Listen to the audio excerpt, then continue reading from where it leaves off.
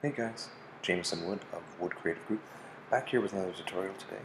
Today we're going to be exploring Google's new video conferencing platform, Google Meet.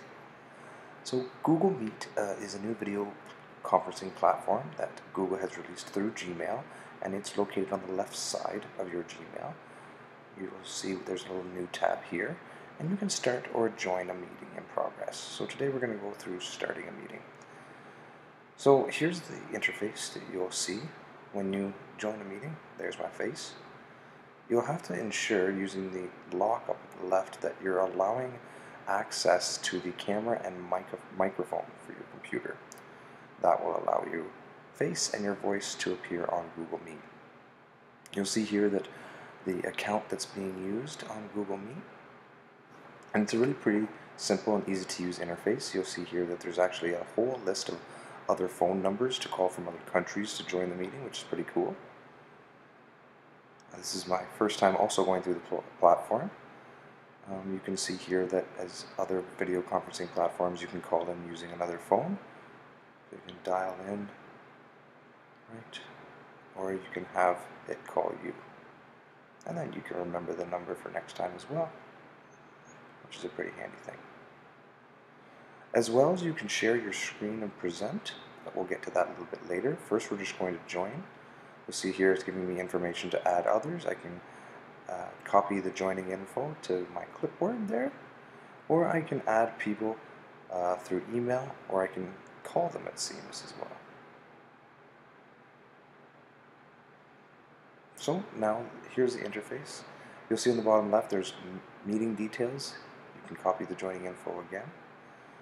The mic and the video settings, as well as closed captioning. I tested this out while recording this video, and it really picks up your voice in real time and actually works.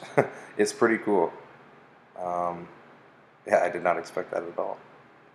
As long as you speak slow and clearly, it will closed caption your video. You can see up top here that there's a couple other items. You can see how many people are in the meeting, some settings, and the chat, as well as the three dots. Here's where you can change the layout of the people in your meeting, with a sidebar, a tiled view, or a spotlight, or an auto. Also within these options, you'll see you can go full screen, we can turn on the captions.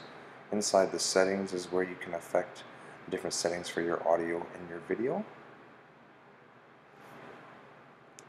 as well as change the resolution that you're sending out and that you're receiving.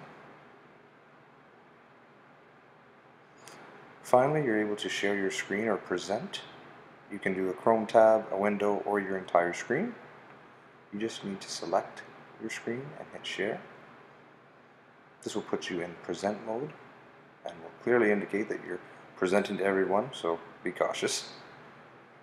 And you can go through your presentation or whatever you're doing, and you'll see a notification at the top right that you're sharing to everyone as you're doing this. And you go through whatever presentation you need to go through.